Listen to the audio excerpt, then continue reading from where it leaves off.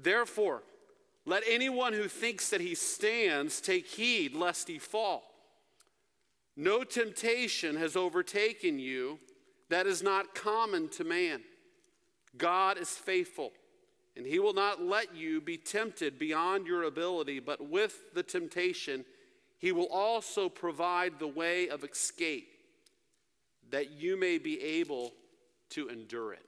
Let's pray. Father, I need your divine enablement today in order to explain the truths of this text. Father, you know how you have already used these verses in my life. And Father, I ask that you would use them in the same way in the lives of this entire flock. That we would be people that learn from those who went before us. That we would live the way that you desire us to live in this present age. Guide me and guide your people. Would you guide us from sleep, from distraction, from pride, and would you open our ears that we may behold wondrous things from your word? We pray this in Jesus' name. Amen. It was during my first or second year here, I got one of those dreaded phone calls in the morning as I was in my office. I found that a man from my former ministry had been found dead that morning. A father of 5 in his early 30s. He died of a drug overdose in a casino bathroom. Of course, immediately my thoughts went to the times of fellowship and investment that I had in this man's life. The baseball games that we went to, the cookouts that we had at his house and my house, the driving him to a treatment program really to help him and talking to him about the Lord and overcoming this area of dominion in his life. The times of waiting outside his home because I knew he was struggling and trying to be able to catch him and encourage him to do what's right. He was a professing believer, but sin got the upper hand in his life. And at that point, his body was laid out on that casino bathroom floor. It was his life that was one of the ones that came to my mind as I considered the text that is before us this morning. Paul is writing to professing believers who were free in Christ, who had everything going for them, but they were flirting with sin. They were allowing it into their lives. They were overconfident. They were using their freedom, as we found in chapter 8 and chapter 9. They were using their freedom ultimately to hurt brothers, to allow other ones to fall back into sin. They were using it as well to hurt potential brothers. They were hurting the gospel by the way that they were living. And what we're going to find out this morning is the way that they were living were now ultimately hurting themselves. In our text, we learn that freedom in Jesus Christ doesn't mean freedom from catastrophe. Just because you have Christ and just because you can confess that he has an eternal home for you in heaven doesn't mean that you are going to have everything work out perfect and that you are not under the potential of destroying your life on this planet. Sin can destroy our lives, whether you are a believer or not a believer. And you may be needing to be warned this morning to be extremely cautious to keep yourself from engaging in sin, because sin is destructive. My flock here, you may be a professing believer. You may be a member of this church, but you need to beware of spiritual disaster that could come upon you due to your sinful choices. In our text today, Paul does three things. He informs them about something that they need to know. Then he warns them, I believe, in 4 areas that they need to be cautious in, and then he provides the encouragement to them. Okay. What I'm going to do today is I'm going to take half of that. Okay. I'm going to inform you, and I'm going to begin to warn you with what Paul warned this Corinthian church. That doesn't mean I'm not going to give you any encouragement. I hope I do. But you'll need to come back next week because we're going to finish this message next Sunday. But today we're going to begin to dive into this text by looking at how Paul begins to inform them about a very important truth. So number 1, inform. Our text, as you will see, chapter 10, is connected to chapter 9. Okay, most of you know that the chapter divisions were not there originally.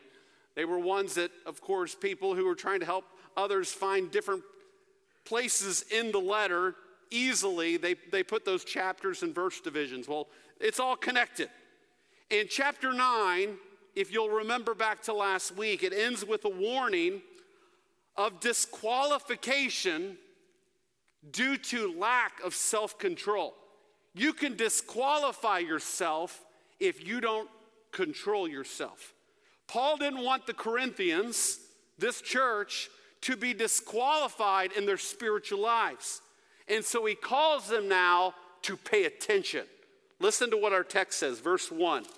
He says, "For I do not want you to be unaware, brothers, that our fathers were all under the cloud and all passed through the sea." So he's calling them, I don't want you to be unaware. That was a call for them to pay close attention. It was kind of an understatement. I don't want you to be unaware of this. You need this in the forefront of your mind. You need to pay attention to it. And what he does over the next 4 verses is he gives them a history lesson from Old Testament Israel. I love history. It's one of the areas that I love to read on constantly. And here we are exposed to the history of Israel. He says, I want you to teach you something from the life of Israel. All of us need to learn from history. It was written, in fact, as we'll find out later in the text, it was written for us. In fact, many of the events happened for us. Notice he begins by calling them our fathers. It's interesting, most of the Corinthians, that church, was probably Gentiles. However, the connection was this. This group of people was God's people in the Old Testament, and you are God's people now.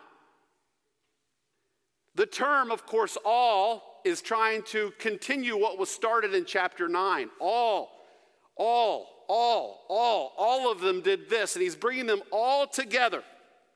And what he does in these first few verses is he calls them to learn from their older siblings. Those of you who have older siblings, you probably learned from their mistakes. As I thought, no doubt, there were numbers of things my brothers did. I couldn't remember a ton of them that he did that I learned from. I did remember that you don't keep driving in circles with your go-kart, because before too long, it's going to flip over on top of you. I learned some important truths from my siblings, and no doubt you've learned some important truths from yours, but this is telling you to go back distant. And he wants all of you who are followers of God to go back and remember some of your siblings and learn from their mistakes. He begins by showing them of the incredible blessings that they had mutually. Both of them were given incredible grace. Did you notice what it said in verse 1? It says that their fathers, were all under the cloud. You say, what is that talking about? Well, this is referring back to your Old Testament Many of you who have read the Pentateuch, which is Genesis, Exodus, Leviticus, Numbers, and Deuteronomy, if you were to go back to the book of Exodus, the second book of the Bible, you would read about how God had taken a nation whom he had selected to be kind of the nursery from which his son Jesus would come.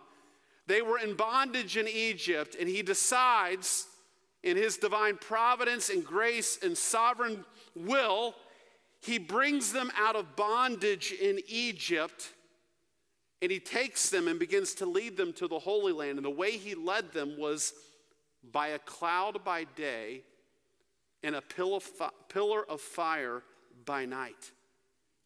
And so this cloud begins, because they didn't know which way to go. How do we get there? Which direction should we take? And here, visually, God led them. These are true stories. And so they follow this cloud, and it leads them ultimately to the banks of a sea. And it leads them through this sea. In fact, the sea, which is referred to in verse number 1, is talking about the Red Sea, the events of which are recorded in Exodus chapter 15. And what does he do? He leads them through the sea. The sea parts. And Moses and the people go through the sea, and they get delivered from the Egyptians. Of course, many of you know the story how the water crushed the Egyptians afterwards. So he's painting this picture. All of our fathers were under the cloud.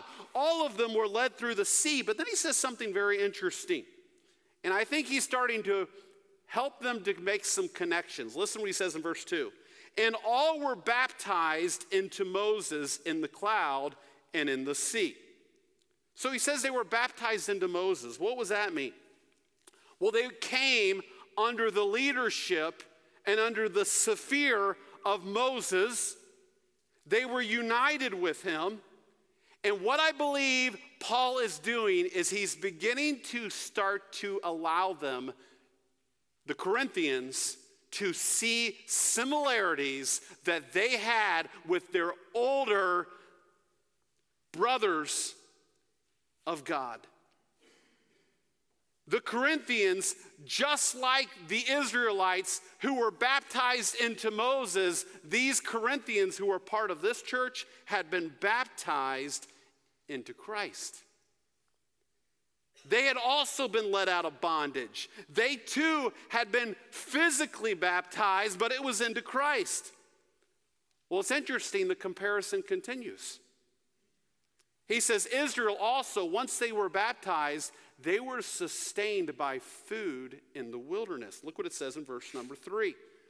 And all ate the same spiritual food. You say, what is that talking about? Some of you who may not have grown up in church, if you were to go back to Israel's history, what you'll find is while they were in the wilderness, God provided them some supernatural food called manna.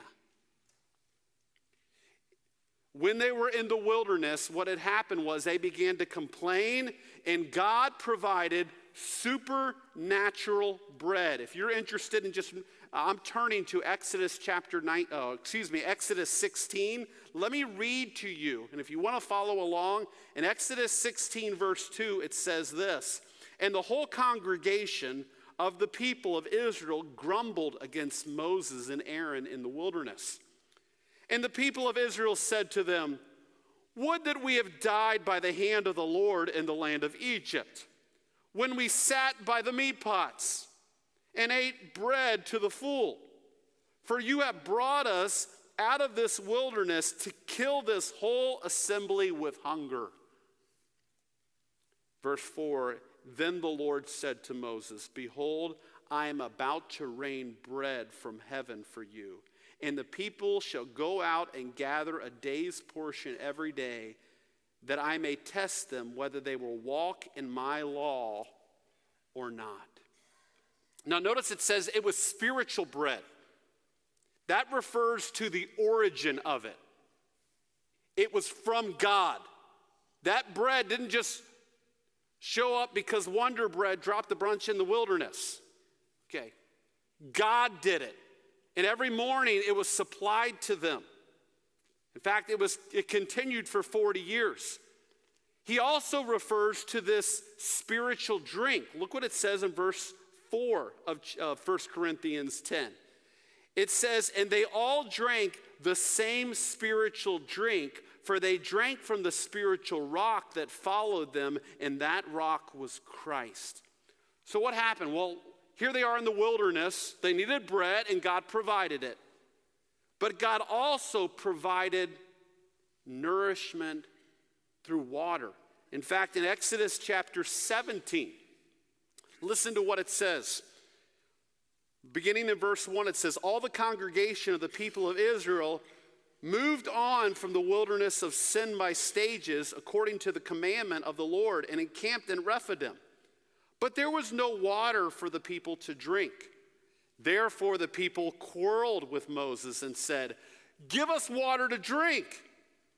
And Moses said to them, why do you quarrel with me? Why do you test the Lord? But the people thirsted there for water, and the people grumbled against Moses and said, why did you bring us up out of Egypt to kill us and our children and our livestock with thirst? Is that why you did it? So Moses cried to the Lord, what shall I do with these people? They are almost ready to stone me. And the Lord said to Moses, pass on before the people, taking with you some of the elders of Israel, and taking in your hand the staff with which you struck the Nile, and go, behold, I will stand before you there on the rock at Horeb, and you shall strike the rock, and water shall come out of it, and the people will drink. And you know what happened there? Literally, physically, God provided water for them in the wilderness. But you know what Paul does? He immediately tries to move a little bit farther and beyond just the physical water. And he says this, Israel drank from a spiritual rock that followed them, Jesus Christ. And what he was saying was this, that water that was provided for you in the wilderness, guess who provided it?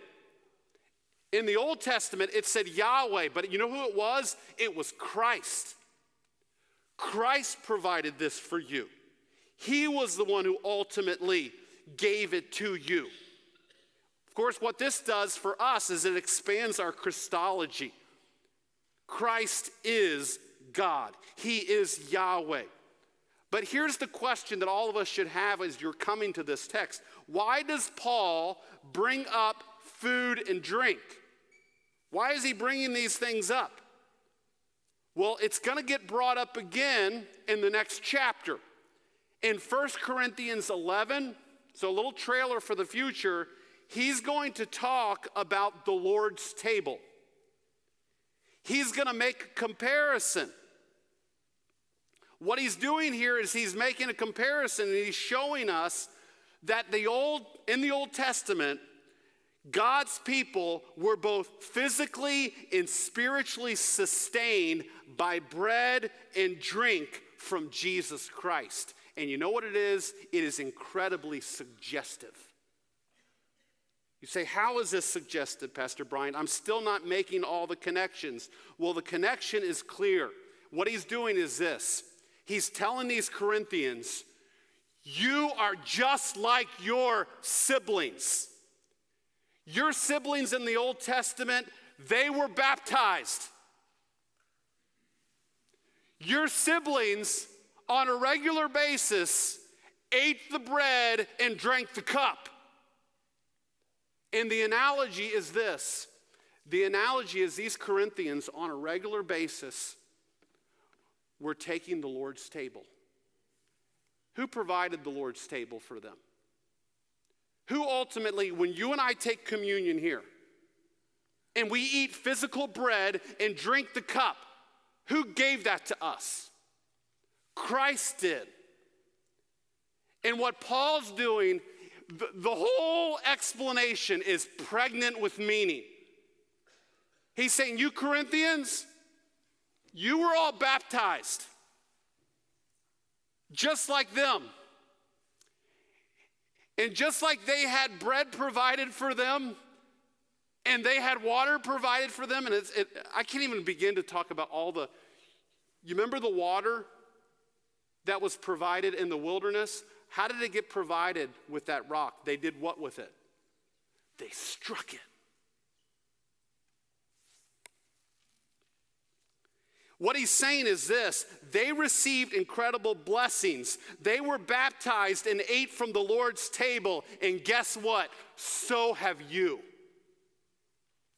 You have as well been able to do this. You boast of baptism. You boast of the Lord's table. But what happened to them? Listen to verse 5. Okay, go to verse 5. Nevertheless, with most of them, God was not pleased, for they were overthrown in the wilderness. And you know what that is? That is a big understatement, isn't it? With most of them, they were overthrown in the wilderness. Let me just say, first of all, overthrown in the wilderness, that word overthrown is a picturesque word. And the picture here is this: their bodies were strewn across the wilderness like a battlefield. Some of you have looked at ancient battlefields, or you could say even in our past history, when you see pictures of Gettysburg or Antietam. You see pictures of World War II, and you see battlefields where the bodies are just spread across it. What he's doing is he's painting that picture. He says, here were all of your brothers and sisters who had gone through all the same spiritual rights as you did. But look at them. They're sprawled across the wilderness. In fact, one calculated the amount of death that took place during the wilderness wanderings.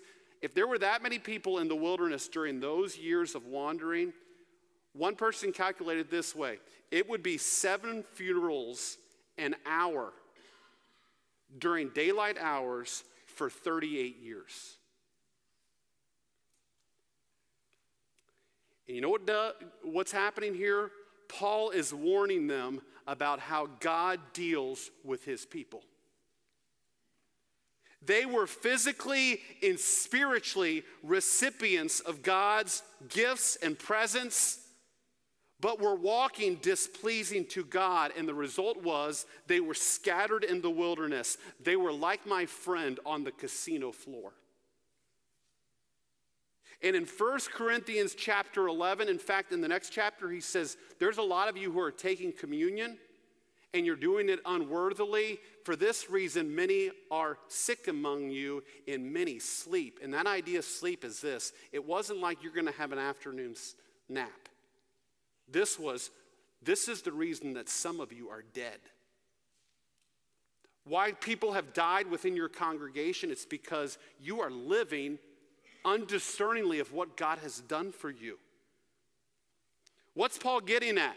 He's getting at this: you may have been baptized. Okay, I'm looking at probably a majority of you in this room. You have followed the Lord in baptism. Some of you, in fact, have been baptized in that baptismal pool. And you have taken the Lord's table like you do every first Sunday of the month. Some of you haven't missed it for years. But you can walk and do all of those motions. And did you know that you and I have the capacity to live our lives displeasing to God? Just because you have affirmed Jesus, just because he has been claimed to be your Savior, doesn't mean that you're all off scot-free and you can do whatever you want. Here was a group of people who had been baptized into Moses, had spiritual refreshment, but with most of them, God was not pleased. And I can't help but think of Lebanon Baptist Church, that I can have a whole group of congregation. I can have 300 to 400 people in here who many of you have been baptized and take the Lord's table, and God would be saying the same thing to this church. But with most of you, I am not pleased. You may have gone through all the spiritual motions, but God's not pleased with the way you're living right now. For Israel, all but 2 of them who were over 40 when they got to the banks of the Jordan were killed. Now, that doesn't mean that all of them walked unworthily. We know that not to be the case. We know that Moses, yeah, he made some mistakes, but he wasn't able to go in. But I'm telling you, no doubt the church that he's writing here in Corinth, there was no doubt many boasting that they were in Christ, but they were very prideful and thought, hey, I'm good. Hey, I got Jesus. I got my security blanket. I'm going to heaven one day. And there are some of you who do this. Hey, he's forgiven me of all my sin. I'm on my way to glory one day, so I can just take it easy and live the way I want to live. And that is wrong thinking. There were many of them who were taking advantage of their freedom that they had in Christ to go back to their sin. And Paul will tell them, you better take heed lest you what? You fall. If you think you're okay, you better beware. It's almost like your kids are crossing the creek on the stones. Dad, I'm okay. Whoa! You think you got the sure footing and all of a sudden you lost it. Let me tell you, there's a lot of you in this room, myself included, who often think we're okay. I'm making it. I'm good. But the Bible says this, all of you, those of you who are the most self-confident say, hey, I'm doing great, you are the one who better takes heed lest you fall.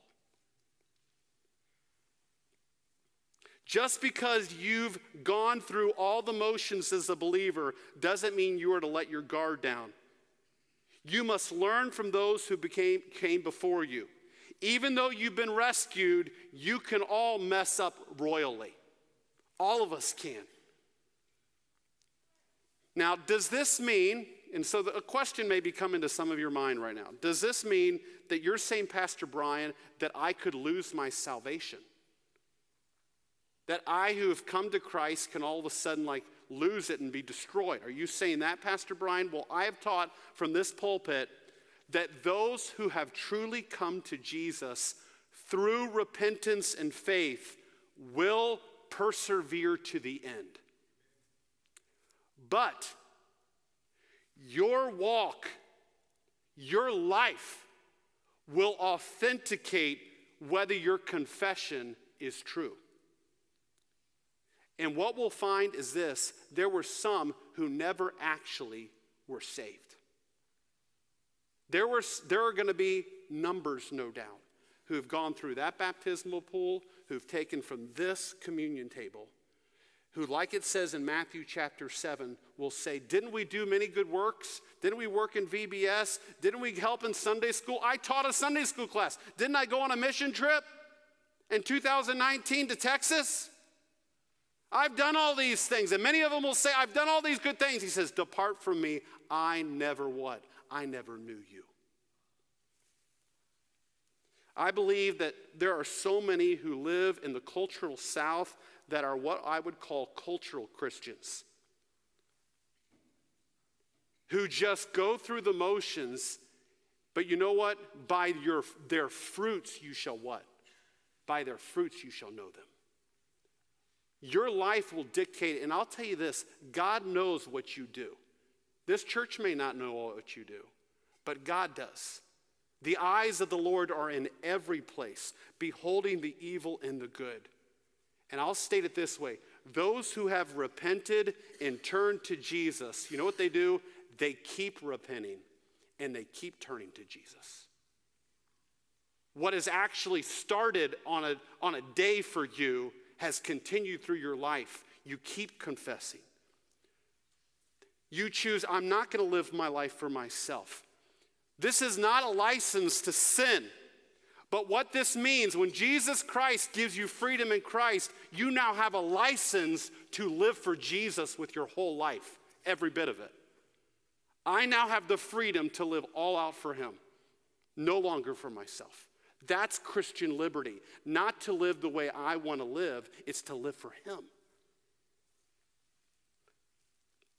So Paul gives a history lesson to them. And that history lesson is to jolt them from their spiritual slumber. But now what he does is he moves to warning them. And what I'm going to do is I'm going to warn you in two ways. I'm going to finish the other two next week and then give you the encouragement. But I would like to start with this warning. So number 2, let's warn. Look what he says in verse number 6. He says, now these things took place as examples for us. And here it is. That we might not desire evil as they did. So what he's doing is this. Paul is telling them that these events took place. You know why? So that they would be examples to you. They are signs to you.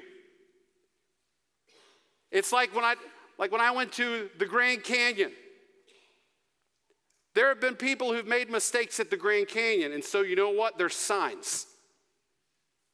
Don't do this. Don't do this. Now, they're not posted every mile, okay? But they're in strategic spots. Do not. Let me tell you, all of these signs are for your good. They're for your instruction and for your learning so that you don't go off the cliff like they did. And what do you need to learn, he says? You need to learn not to desire evil as they did. And I'll tell you, that's tough. Because I'll tell you this, I have a flesh that really likes to do what? Desire evil. And when God came and saved me and his Spirit came to live inside of me, he came to push me toward Christ's likeness, but I still have this spirit incarcerated in my flesh. And that flesh, if I continue to give into it and desire it, it can destroy me. And what happened to this group of people is they lusted after evil. They were given grace, but they pursued evil. And you know what? These Corinthians who he's writing to were falling for the same trick. They were going after evil. We so often, we see it in other people, but we don't see it in ourselves. Oh, that person's going after evil, but you know what? We're all tempted to do it. It's almost like you're hiking and you're going through a bunch of briars and you can see all the briars that ended up on the person in front of you's back. Oh, you got all these things. And they say, turn around. And it's like they're all over you. And you're like, I had no idea. In the same way, he says, you better be careful because you know what? Some of us are desiring evil. Our flesh is so prone to return back to evil. We who are delivered from sin must not return back to it. I'm telling you, I see it so often. Those of us who get saved, and you remember when you first got saved, it's like, man, I got to get all these things out of my life. I got this. I remember living in Milwaukee, and people who were saved out of the partying scene. They're like, oh, man, I want to live for Christ. But once they experience grace and they understand forgiveness, you know what they start to do sometimes? Can I do this again? And what they do is they start to desire evil again. And I'll tell you this, it'll destroy you. Sin will eat you for lunch. What does the Bible say? Be sober and vigilant because your adversary, the devil, walketh about seeking whom he may what? Devour. Paul warns of 4 arenas that Israel desired evil, and I have found that they are the same 4 so often that we desire it. They're found in verse 7, 8, 9, and 10. It's interesting. They each start with a command. So if you're trying to if you want an outline to just fall out in front of you, this is it. He gives the command, and he always says this. He gives the command, and then he says, and some of them, or as some of them did. And then he gives a reference to an Old Testament event. So once again, he gives the command. He says, as some of them did, and then he gives an Old Testament event. Look what it says in verse 7. It says this, do not be idolaters, as some of them did, as it is written. And here's the Old Testament event. The people who sat down to eat and drink, and they rose up to play. And what you'll find in each of these 4 categories, these categories were common sins as well in Corinth. and their common sins in Roswell. And the first is this. The first warning is flee idolatry. Don't worship anything other than God himself. God alone deserves your worship. He deserves your full, undivided allegiance. In fact, he says, do not commit idolatry, as many of them did. And then he gives this quote, as it is written. You know what this is? This is a quote from a story in the Old Testament. It's found in Exodus 32. Let me read to you what's happening in Exodus 32. Many of you know they had come from Egypt. They were now in the wilderness. They'd come to Mount Sinai. God is now giving the law to Moses on Mount Sinai, but he's delayed up there. It's taken some additional time. And so while he is delayed up there, something happens. Listen to what it says. When the people saw that Moses delayed to come down from the mountain, the people gathered themselves together to Aaron. And they said to him, up, make us gods who shall go before us.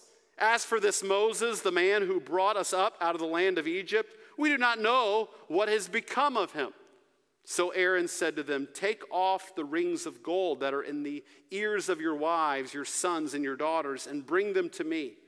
So all the people took off the rings of gold that were in their ears and brought them to Aaron, and he received the gold from their hand and fashioned it with the graving tool and made a golden calf. And they said, these are your gods, O Israel, who brought you up out of the land of Egypt. When Aaron saw this, he built an altar before it. And Aaron made a proclamation and said, tomorrow shall be a feast. Now, interesting, it'll be a feast to the Lord. And if you notice, anytime you see the Lord in all capital letters in your English translation, that is the name, God's covenant name, Yahweh. This will be a feast to Yahweh. And they rose up early the next day and offered burnt offerings and brought peace offerings. And here's the quote. And the people sat down to eat and drink and rose up to play. So what's happening? Moses is receiving the law. He's delayed. They doubted and they built this golden calf. And what do? They return back to their former life. And they dilute the worship of Yahweh. Did you notice as again, the feast was to Yahweh. They're basically saying, I can praise God, but I can live the old way of life. I can go back to all of what I used to do. They were living their life divided with God and with who? With me. Notice they feasted and played. You know what that idea of play, it wasn't like they got board games out. It wasn't like, oh, let's get Settlers of Catan, get Monopoly out, let's do this. You know what the play was? The play was a euphemism for sexual debauchery. It was a euphemism. I mean, what would we say today? It's partying. Let's get up and party. Why is Paul bringing that up right here? He's writing to the Corinthians, and the Corinthians had idolatry right at their doorstep. In fact, there were numbers of idol temples, and what was surrounding the worship of idols? Eat, drinking, and immorality. And you know what a lot of them were doing? This is what they were doing. I've been saved. He's forgiven me of all my sin. I know that these idols aren't real. But you know what? Can I just go back to the partying and doing what they do? What happened to these particular people? Well, many of them, of course, you see the judgment of God upon them. Now, for you and I in Roswell in 2019, we may not have physical idol worship here in Roswell. But you know what? We have idolatry all over. What divides your allegiance from King Jesus? What of your former lifestyle are you craving and subtly or blatantly returning back to? Jesus said that you can only serve how many masters? You can only serve 3 masters. No, he said you can only serve how many? One master. Is King Jesus your king? There are many things that can become our idols, that can become our affections and our love. It can be my stuff. All my stuff becomes where I get my happiness and joy. My house, it can become your idol. My kids can become my idol. Your spouse can become your idol. Your body. All you do is just try to take care of this body. Yes, take care of your body, but is it more important to you, and do you invest more money in its sustaining than you do for King Jesus? Is it music that's become your idol? That's just simply a gift that you ought to use to worship him, but have you elevated it? What about that hobby that you spend all your time doing? You know what? Some of us, I was about to reach in my pocket to grab my phone. I left it on the front. So many of us that worship that, it dominates our time. It sucks our life away from Jesus and from living for his glory. Has it become your idol? What do you think about the most? What do you live for? What do you give the most time driving at? What do you like to surf on? Your job can be your idol. Your online reputation can be your idol. Relaxation can become your idol. Money can become your idol. Pleasure. Is everything about living for Jesus? What has become your chief joy? What gets you up in the morning? Oh, I can't wait for this. Is it Jesus? Let me suggest to you that some of you have a whole lot more idols than some of the Corinthians had. And you are worshiping at them. And God is not pleased.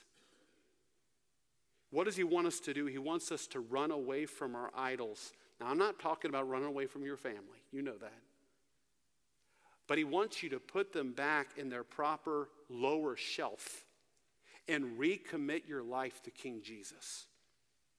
What does Moses do? He grinds up the golden calf. Where is your allegiance? Where was the last time you just cried for Jesus? God, it's all you. Remember that song, what am I committed to? A man or worthy cause, a godly institution or brotherly applause. I lay aside what might seem good for something that is best. Commitment to the Savior true. That's when I pass the test. Is it him? Is he your allegiance? Is he what you're living for? Why am I telling you this? I don't want you to waste your life.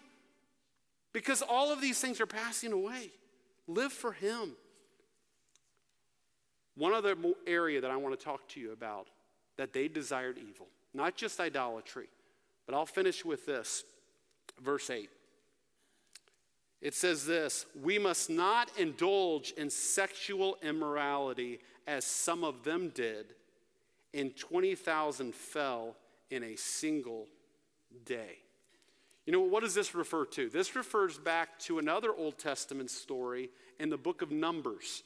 Let me read to you in Numbers chapter 25, if you're interested in turning there. In Numbers 25, we read about what happened when it comes to sexual immorality. It says this, While Israel lived at Shittim, the people began to whore with the daughters of Moab. These invited the people to the sacrifices of their gods, and the people ate and bowed down to their gods. So Israel yoked himself to Baal of Peor, and the anger of the Lord was kindled against Israel. Now, just so you know, this is all preferenced. If you were to read that story in context, it's preferenced by a false prophet named Balaam, who was trying to curse Israel, and every time he tried, he couldn't. God wouldn't allow him to do it. So what does he do? He counsels the leader of Moab. He says, I know how you're going to trip God's people up, and the way you're going to do it is through sex.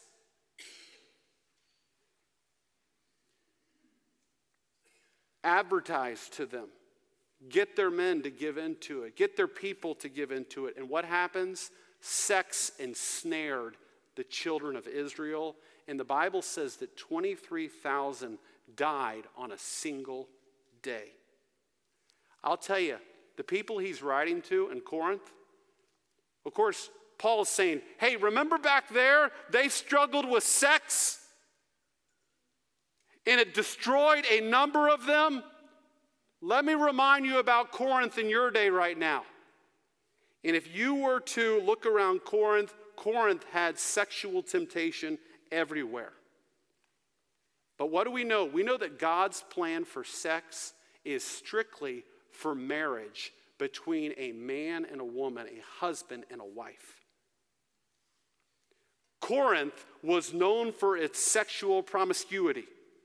Some of the congregation, in fact, they thought that they could come to church and sit there on Sunday, listen to the message, okay? And then on Monday, they could go to the harlot's house and have sex. You read about that earlier.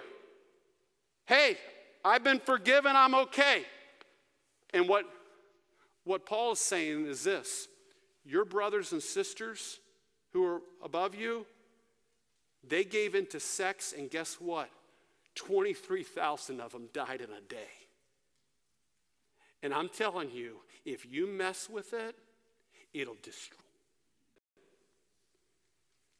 Yes, Jesus has forgiven me of my sin.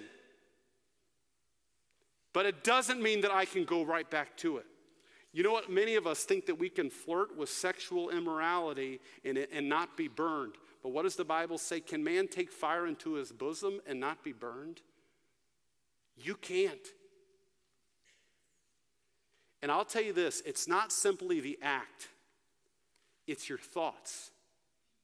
What did Jesus say? You have heard that it was said by them of old time, thou shalt not commit adultery, the act. But I say unto you, that whosoever looketh on a woman to lust after her, hath committed adultery with her already in his heart. And you don't have to have a Playboy magazine to do that. You can do that in a park, you can do that in a church, you can do that anywhere. And you're not supposed to, the Bible says, flee from it. It will destroy your life. The nation of Israel, they were strewn across the wilderness. And what did it to a lot of them? It was sex. It was their desire for it. Your liberty in Christ doesn't allow you to do this. And we flirt with it. We flirt by watching it, by viewing it.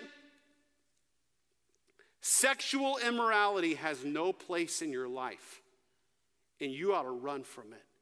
In fact, in Proverbs chapter 5, listen to what it says in Proverbs chapter 5 when it talks about sexual sin of a man who was giving into it. In Proverbs chapter 5, in fact, I have it on the screen here. It says this, here's a man who was giving into sexual sin. It says, and at the end of your life, you groan when your flesh and body are consumed. Now, some have said, you know what this could be? This is a touch on even sexual diseases. If you continue to live that free in your life. And you say, and this is what you'll say one day, how have I hated discipline? and my heart despised reproof. I did not listen to the voice of my teachers. Some of you are going to remember this sermon. Why didn't I listen to Pastor Brian when he said, stay away from it? I did not listen to the voice of my teachers or incline my ears to my instructors. I am at the brink of utter ruin in the assembled congregation. And some of you, I would hate for you one day to stand before us during church discipline or having to repent. I am ashamed in front of the congregation because I've given myself to this. Listen to what he says later in the book of Proverbs. For a man's ways are before the eyes of the Lord.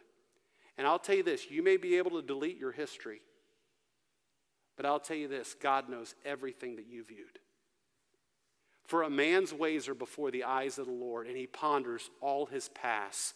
The iniquities of the wicked ensnare him, and he is held fast in the cords of his sin. He dies for lack of discipline, and because of his great folly, he is led astray.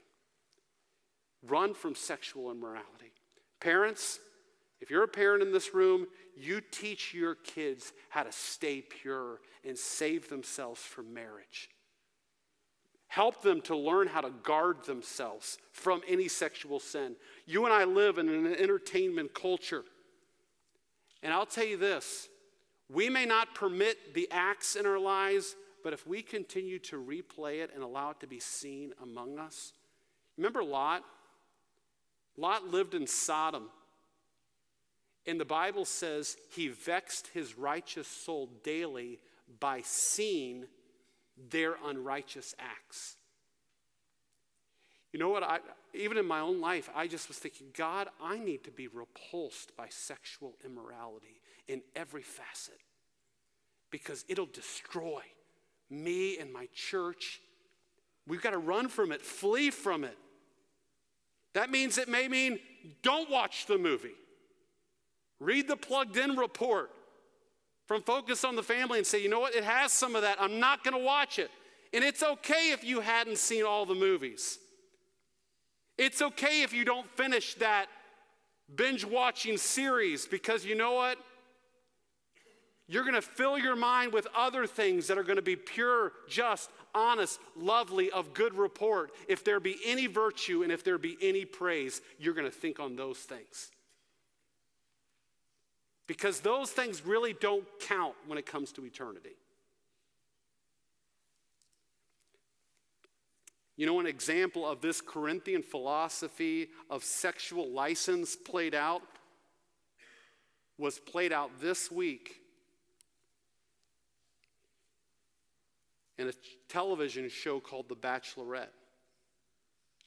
Fox News, in fact, I read this on Fox News, reported that Hannah Brown, who is the Bachelorette right now, claims to be a Christian,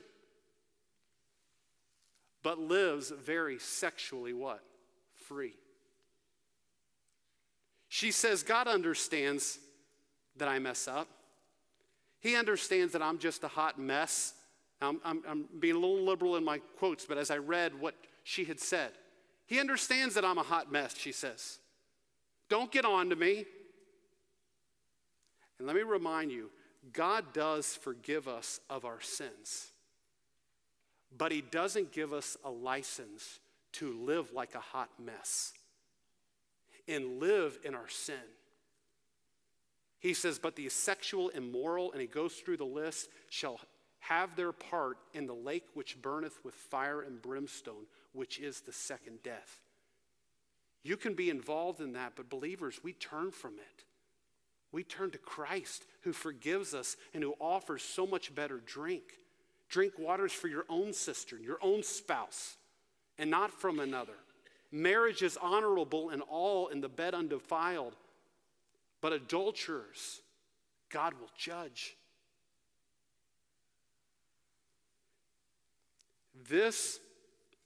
That type of lifestyle is the lifestyle of an unbeliever. This is why in Israel's time, their bodies were strewn across the wilderness. And I believe it's one of the reasons why so much is not done for Jesus. And some never move forward in their spiritual lives. Why? Because they feed on their sexual sin. Dating couples, if you're dating in here or you're engaged, you better put safeguards in your life to keep from getting involved in this. This is wrong. Protect yourself on the internet. Turn off the TV. It may mean that you go to the park rather than go to the movie. And maybe even at the park you'll get to talk to somebody. But it also means this: if you failed, because I'm looking at a bunch of failures in this room. We all have failed. If we confess our sins, he's what? He is faithful and just to forgive us of our sins and to cleanse us from what? All unrighteousness. And I don't know where you're at today. I don't know how deeply you're caught into sin, but let me tell you, Jesus is the way out. He can help you. He can change you. And that's what the encouragement that'll come next week, but I want to give it to you a little bit now. He's great. He's more than enough. And some of you may be sitting there, oh, I got to give up all this. Let me tell you, there's so much more with Jesus. He is so much greater than all of this. And as a reminder, there is no stains on the pages of tomorrow. You can live for him, but you need to be warned. So we'll look at the next two areas of warning and the encouragement next week. But don't miss the important lesson from your older siblings. And it's this: you can have incredibly great blessings and freedom, but you can also destroy yourself. If you think you're okay, if you're sitting here today and says, I'm good, you better watch out.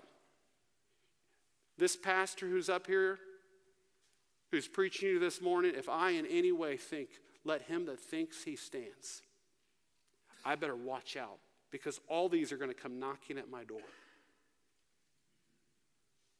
God has saved you for a reason. Don't desire idolatry. Don't live for sexual impurity. Flee from them, but flee to Jesus. Flee to him. He is so much greater. Whom am I in heaven but you? And there is nothing on earth that I desire more than you. My flesh and my body may fail, but you are the strength of my life. That's what life is. That's what Christians do. For in him and through him and to him are all things, to whom be glory forever. Christ. Let's live for him. Father, help us to be a church that lives wholeheartedly for Jesus Christ. Lord, help us to do that today, I pray. In Jesus' name, amen. I'm going to ask our musicians to come. I thought a proper way to end this service is for us to sing a song about, in many ways, repentance. And some of you, as we sing, may God work in your heart in a special way. Mark, you come lead us in this special song.